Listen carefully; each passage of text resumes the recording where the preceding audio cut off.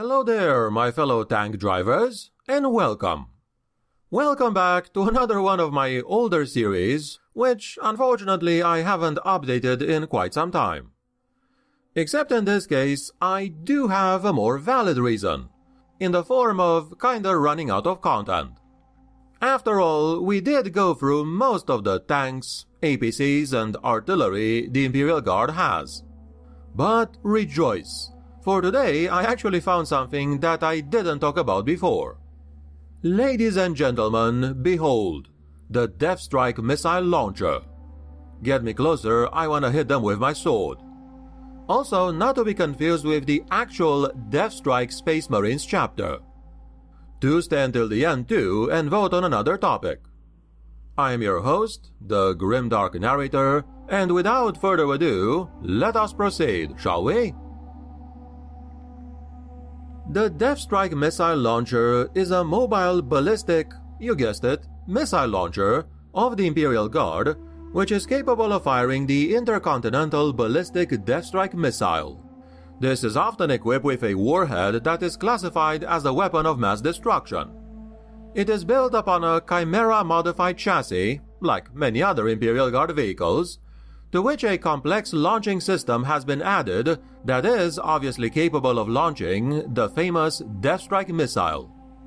In the past, it started becoming a rare sight on the battlefield, due to Imperial commanders' concern about its vulnerability, the danger it posed to even friendly units, and their preference for other, more mobile and flexible artillery such as the Basilisk.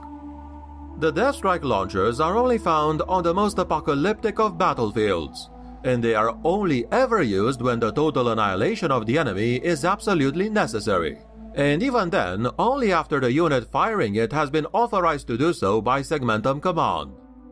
This vehicle launches a single intercontinental solid-fuel ballistic missile, with an operational range of several thousand kilometers. When the missile detonates, everything caught in the blast radius is instantly consumed by an immense thermonuclear fireball that can vaporize pretty much anything up to and including armored vehicles and buildings. Just one well-placed shot of a Deathstrike missile launcher is more than capable of destroying an entire army. Due to the immense destructive capability of the Deathstrike tactical warhead, and the fact that it may need to be used while allies are still caught in the weapon's blast radius. Once a Deathstrike launcher has been authorized for use, the Imperial Guard regiment employing the launcher will usually assign a very loyal commissar to ensure that the weapon is in fact fired, no matter the target or the consequences implied for any loyal Imperial forces. Until more recently, the Deathstrike was a weapon in decline. The deployment of even one of these things required a huge investment of resources. The acquisition of these weapons is a process littered by religious and administrative complexity, and can take solar months even to get one. Even the construction of a Deathstrike missile is a procedure whose worth in the Imperium's wars had to be carefully weighed before commencement. Each component must be duly sanctified and blessed by hallowed oil, then arrayed as the catechisms of manufacture are intoned in full. A coterie of tech priests then sets about the process of wiring guidance skulls to each of the warhead's actuators. Finally, the mounting ceremony, in which the missile is racked on its firing platform, is accompanied by its own solemn ritual. As a Deathstrike is only requested to fulfill the direst of contingencies, the battles for which they are requested are often, and ironically, long over by the time the weapon actually gets there. That is not to say that the Deathstrike missile launchers never see any use, for their formidable value and situational versatility are legendary. Over the past millennia, they have been used against pretty much every enemy of the Imperium. The warhead can be armed with a variety of horrifying payloads too, each Deathstrike missile tailored to wreak maximum damage on an intended enemy. With just one successful launch, a Deathstrike armed with a God Spear, for example, can bring down an enemy Titan. It can punch the towering war engine off its feet among a full sun of a reactor meltdown. Another well-placed missile can deliver a virulent pathogen to the core of an army. It can wipe out the entire command structure of the enemy in a holocaust of billowing plasma, or crush the morale of a wavering army with its sudden godlike wrath. But the most terrifying of all are the venerated Vortex Missiles. These warheads are able to sunder reality itself in a roiling wave of warp energy, guaranteeing the annihilation of anything caught in the blast. Vortex warheads are in fact so rare that the improper launch of one is punishable by summary execution. Very few weapons within the Imperial Guard arsenal are considered so destructive that to sanction their deployment without due cause and clear purpose is a capital offense. Such weapons are designated as Ordnance Extremis by the Departamento Munitorum. And you guessed it, the most destructive among these implements is the Deathstrike Missile Launcher. A Deathstrike can exhibit a huge range and destructive capability, launching one intercontinental ballistic missile, which by itself is almost the size of a tank. Each of these colossal rockets is able to visit the wrath of the Emperor upon a target half a world away, allowing the Imperial Guard to stab deep into the heart of enemy-held territory or an advancing army. Calculating these long-range trajectories can take a lot of time, however, and the volatile machine spirit of the missile must be entreated before it is sent hurtling onto its martyr's journey. A Deathstrike launcher preparing to fire becomes the priority for the enemy. The sheer size of its armament allows even the most animalistic of Xenos to understand its apocalyptic purpose. Because, obviously, the bigger the rocket, the more dangerous it is, right? As a slow-moving asset with only minimal firepower outside its main munition, the Deathstrike often requires the presence of an escort and guardians, so as not to present the enemy with a valuable and relatively easy target. For the Departamento Munitorum, simple logistics has precluded its deployment in all but the most dire circumstances. It is also a mark of how dark the days of the Imperium have become, especially in the wake of the Great Rift's birth, that a brutal and horrifying new tactic has appeared, one which has given a veritable renaissance to the Deathstrike Missile Launcher. Held behind Imperial lines, the Deathstrikes lurk out of sight, remaining as undetected as possible, awaiting their moment. When the enemy threatens catastrophic breakthrough or a suitable valuable target presents itself, waves of Imperial infantry are sent to bog down the enemy. You can see where this is going. Then, fed some short-range combat launch coordinates, the Deathstrikes discharge their terrifying weapons directly into the heart of battle.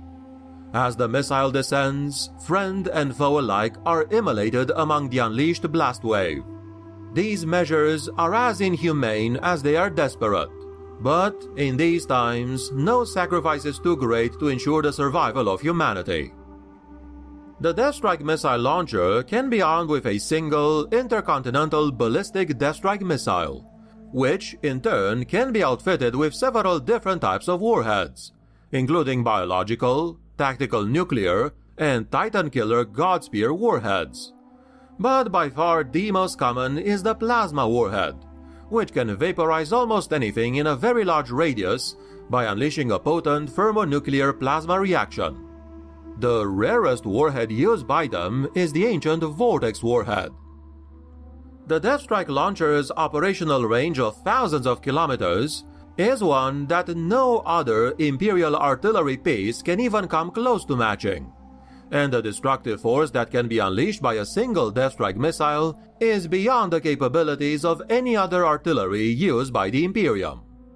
Of course, the vehicle is also armed with a hull-mounted heavy bolter for protection, even though the Deathstrike usually will never ever go close to the enemy. The heavy bolter can be replaced by a heavy flamer. It can also be modified with camouflage netting, a hunter-killer missile launcher, a dozer blade, a pintle-mounted heavy stubber or storm bolter, a searchlight, smoke launchers, and extra armor plating. A few battles, famous for having seen the use of these weapons, include the Battle of Septimius II. It is only the rarest of commanders with an intrinsic understanding of ballistic warfare that can fully put the true obliterating power of the Deathstrike to use. One such commander was Xandar Atlan of the Talarn 115th Armored Regiment. On the world of Septimius II, his own tank companies were engaged by Orc warbands on 3 different fronts, spanning several dozen miles. On the verge of being overwhelmed by the Orcs, Atlan ordered all 3 of the columns to withdraw into the Copper Flats. As the ever-bellicose Greenskins gave chase, the armored companies were instructed to retreat along paths that intersected each other. The launch of the single Deathstrike missile Atlan had at his disposal was timed so that it struck exactly where the pursuing Orcs were converging. The Battle for Endymion IV. It was during the battle for the capital city on Endymion IV that Consul Kolchenko of the Adeptus Militorum, irritated at being relegated to carrying out artillery barrages far from the front line, took it upon himself to show his mettle to his Imperial Guard counterparts, and ordered a Deathstrike missile at the presumed position of the Soul Drinkers. This would prove to be a catastrophic mistake, because it opened a huge hole to the city catacombs, where an army of grotesques belonging to the Dark Eldar Prince Karhedros was stored. These monstrosities were subsequently unleashed, along with hordes of Slaneshi demons upon the Imperial defenders. The Battle of Barik VI. Orc Lutas infiltrated the 52nd Army Artillery Park and captured one of the 3 Deathstrike missile launchers located there. Later they deployed the weapon against the Imperials fighting for control of Barik VI from the Orc invaders. The cataclysmic explosion destroyed 2 armored regiments and their command Baneblade, the Steel Might. After a 2-year investigation of how the weapon came to be stolen by the Greenskins, no less than 12 Imperial generals were executed for dereliction of duty. Even during the Third War for Armageddon, the Deathstrike batteries located in Hive Hellsreach were able to assist in the defense of Hive Volcanus from the onslaught of the Orcs, even though the batteries themselves were located half a planet away. So, for today's poll, it is gonna be very straightforward, as this time I only have one question. Would you like to see a video on Imperial subterranean vehicles? These will include, but not restricted to, the Termite and the Hades Drill. I'm mostly asking because there is only little lore on them and it might result in a short video. But you can vote on whether this is a topic you'd like to see or not. And this, my friends, has been what I wanted to tell you about the actually pretty famous Deathstrike missile launcher for today. I do remember a couple of people asking me some time ago, since the Imperium uses all these devastating weapons, why don't they use some good old-fashioned nukes? Well, the answer is they do, with the vehicle right here. Is the Deathstrike launcher, or the Deathstrike missile rather, among your favorite weapons of the Imperium? Do share any thoughts, opinions, or questions about it in the comments below if you want. If you found the video informative or entertaining, please consider clicking the like, subscribe, and share buttons for more content. Thank you very much for watching to the end, and I wish you all a great and healthy day. The Emperor protects.